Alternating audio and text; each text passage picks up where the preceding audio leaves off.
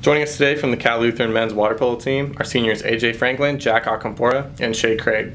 Shea, you're entering your 4th year with the Kingsmen. What has your impression been of the team so far as you prepare for the season? I think the most important key impact on our team is the team chemistry in the pool, and it's influenced us outside the pool. We've done more team bonding, and we're more together as a family. And AJ, you're the top returning goal scorer from last year. What will be some keys on the offensive end in 2015? I think one of the biggest elements will be that team chemistry and us being able to rely on each other and depend on each other during our offensive possessions. Obviously it comes down to conditioning and other things like that, but a lot of it comes down to that team chemistry and the bond that we have with the team. And Jack, talk a little bit about the defensive side of the team this year.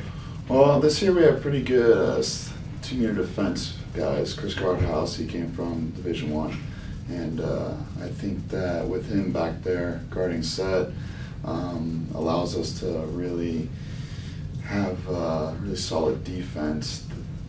So we can do a lot of stuff with that. All right, and overall, what are some goals and expectations that you have for the team this season? I think one of the big expectations coming in, like we said, we had a really solid group of guys this year, and I think we have some pretty high expectations and working hard. We just got kind of a 10-day, hard-working, 6 hours a day in the pool. So I think we've been grinding hard, and as a team, we expect to do well. So hopefully, look for some fun games and a good season.